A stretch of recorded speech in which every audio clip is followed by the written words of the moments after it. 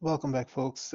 In this video lecture, we will continue with the projectile motion, and I'm going to take an example here. Let's say if there is a cliff down here, and then the height of this cliff is 1.25 meter, 0.25 meter, and you're standing here, or yeah, you can say you're standing here. You roll a coin from this cliff with the velocity of, let's say, 15 centimeter per second, and then that coin moves in the forward direction and then drops, and it follows this kind of a trajectory. I wanted to find out how far from the cliff it uh, comes down, means when once it comes down, how far it is from the cliff. So that's what we wanted to find out. So basically we are looking for range in this scenario, and how we gonna find it. So first of all, to find the range, I'll use the formula Vix times time, which is equal to delta dx. And if you don't know from where I got this formula, you can watch my previous lecture where I've mentioned about it, that how did we eh, got to this number. So delta dx is equal to Vix, horizontal velocity is 15 centimeters per second, 15 centimeters per second. First thing I have to do is I have to convert the centimeters per second into meters per second. So 1 meter equal to 100 centimeter. So I can write it as 0.15 meters per second. So this will become 0.15 meters per second multiplied by time. Now I'm lost because I'm not being given the time. I cannot solve these questions. How can I approach? How can I solve for time? So what I'm going to do is I'm going to look into the vertical direction, what's given to me, and try and find out the time from there. Because why I'm going to try and find out the time from the vertical direction? Time is a scalar quantity. So you need to remember the time taken by the projectile to land on the ground vertical direction will be the time taken by the projectile to when it is covering certain amount of a motion in a 2D way. So what do I mean by that? Let's say if the if I drop this coin from the height and it takes 3 seconds to land on the ground, and same coin if I throw it with the horizontal velocity, keeping the fact in the mind, this is a horizontal velocity with 15 centimeters per second or 1 meters per second, whatever velocity I throw it with, they both will land on the ground in 3 seconds. And that because there is the gravity is only acting in the vertical direction, and horizontal acceleration, we, as we've already told, we've talked in the previous lecture, that acceleration in the horizontal direction is considered as negligible, air friction almost zero. That's what we consider. Now, I just wanted to tell you, if majority of the time when students think about this question, the frisbee come to their mind. Don't think about the frisbee, because frisbee will encounter the air friction. Anything which will encounter the air friction, then in that case, the situation will be different. We are talking about those things on which there is no air friction. All right. So hopefully you won't create a wrong assumption in your mind. So now coming back to the question, I wanted to find out the time taken by the projectile to land on the ground first of all, because that will be the same time for the projectile to cover the horizontal displacement. So I'll see what is given to me in the vertical direction. So dy, delta dy is equal to 1.25 meters. That's given to me. And this will be negative because the projectile is moving in the downward direction. And what else? G value, even if it is not given, if you are on Earth, it will always be negative 9.81 meters per second square. And then can I take a final velocity equal to zero? No, I cannot. This is where students make a mistake. We do not consider the final velocity as the velocity with which it uh, uh, after it lands on the ground. We consider the velocity with which it strikes the ground. So obviously it's going to strike the ground with certain velocity, so I cannot consider the final velocity as zero. But initial velocity, I can take that as zero. Initial vi in vertical direction, that I can consider zero because the object is thrown with certain horizontal velocity. There is no initial vertical velocity. So I will remove this part, and these are the three things given to me. Now I'm looking for the fourth thing, which will be equal to, which formula I'm going to use. I'm trying to look for time, and I can use the formula which does not contain the final velocity. So that formula will be equal to vi y times time plus half at square, or I can say gt square in this case, equal to delta d. Now, if I try and solve this question, delta d, this is equal to delta dy, negative 1.25 equal to initial velocity, this is 0, times time plus half times g value is negative 9.81 t square.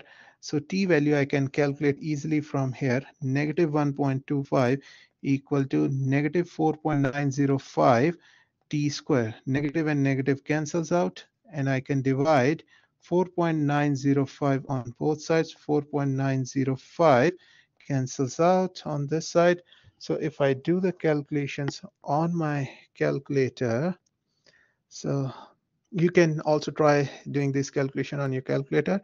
1.25 divided by 4.905, that comes across as 0.254, and then which is equal to t squared. This will go on the other side, square root of 0.254 equal to t.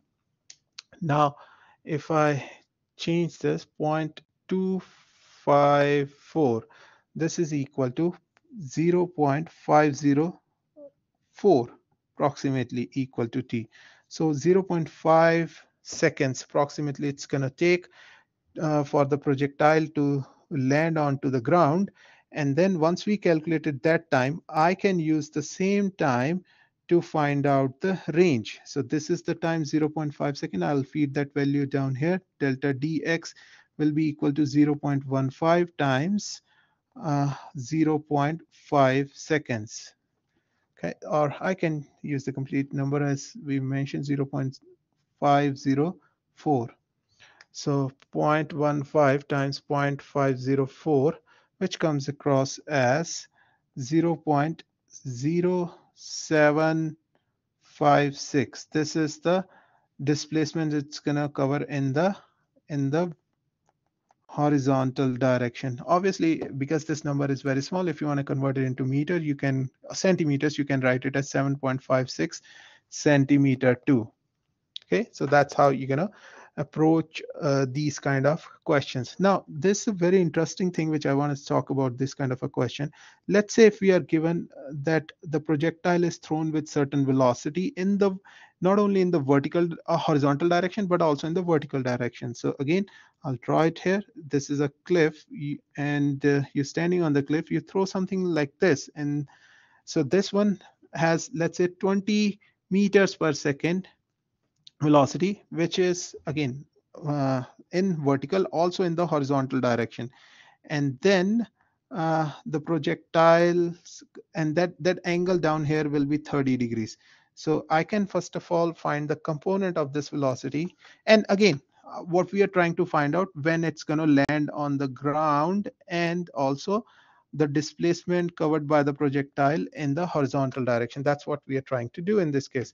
So if the projectile is thrown with 20 meters per second at an angle of 30 degrees, the vertical component will be equal to 20 sine of 30, which is equal to 10, and this value will be negative because this is in the downward direction. And the other component value will be equal to 20 cos of 30, which is equal to 17.3 meters per second. This will stay as positive because this is horizontal. And again, one more time, if you forgot, this value will not change throughout its journey. So now I wanted to find the range. So again, vi x times time, and which is equal to delta dx. I cannot solve this question because time is missing in this case. So I'm going to solve it in the vertical direction. Delta dy equal to viy times time plus half gt square in this case. Now you will find this distance, again I'll keep the same as 1.25 Well, obviously, I'll take a little more vertical height because we've taken a very fast velocity. So I'll take this one as 200 meter. So this one will be equal to 200 meter, and initial velocity is 10 negative times time plus half. G value is negative 9.81 t square. Now, if you see this equation will become a quadratic equation. In earlier case, this was zero, so the question become relatively easy for me. But now the question becomes very tough. The whole idea of solving this question is to show you that you're gonna get stuck somewhere down here. So how are you going to approach this question? A, you can convert it into the quadratic equation. Go ahead and try and apply the quadratic equation.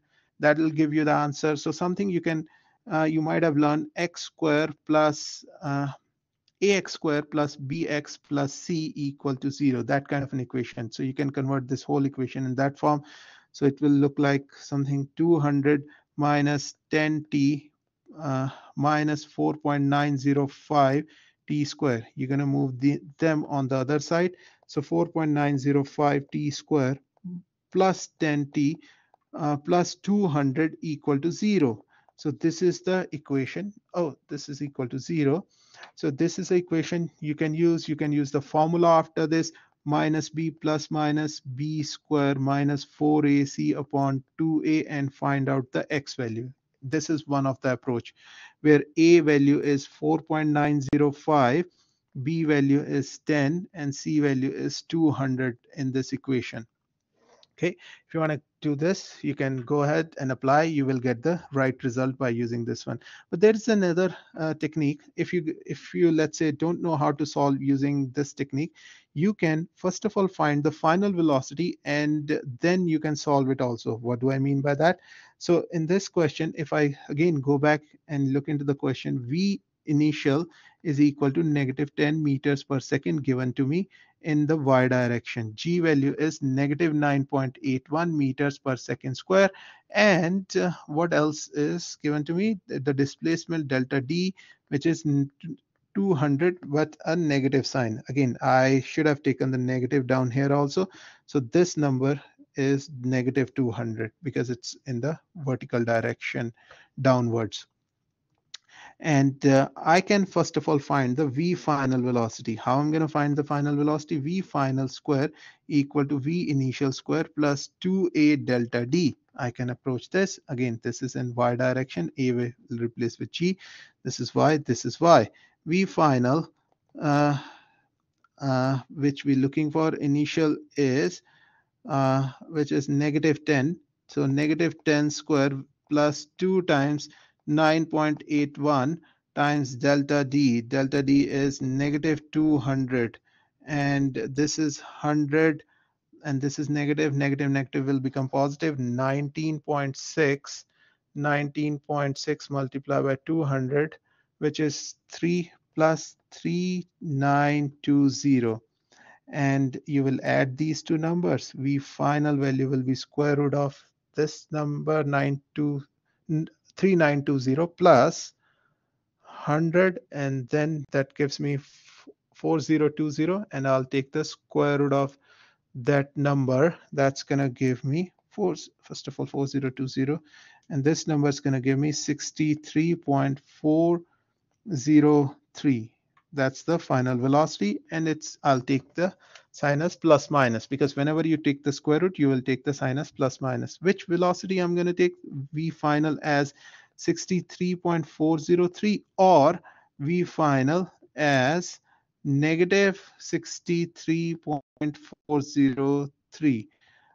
You guessed it right. I'm going to take this number because the projectile is moving down. So final velocity is also in the downward direction. So I'm going to take this number.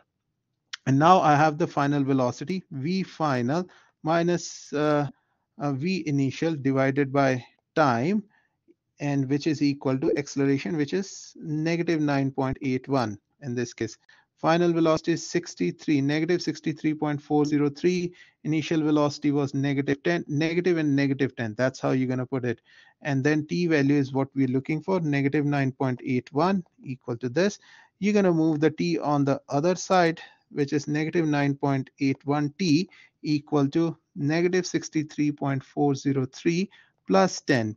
And then you're going to solve for this thing, which is 53.403, a negative 9.81 t.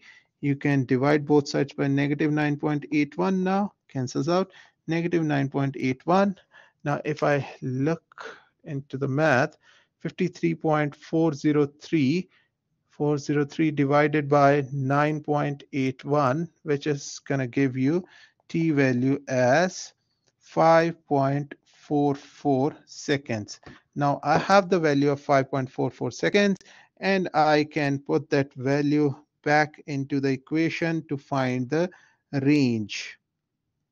So I was trying to find the range somewhere down here. This is where I was trying to find the range. Horizontal velocity was 17.3 and multiply by 5.44, which is delta d x. So that will give you the range. So that's how you can approach these questions. So hopefully you got the gist of how you can approach the projectile motion questions. I'll see you with another video. Till then, goodbye. Think of subscribing the channel. If you don't want to do that, that's also fine. See you. Good day.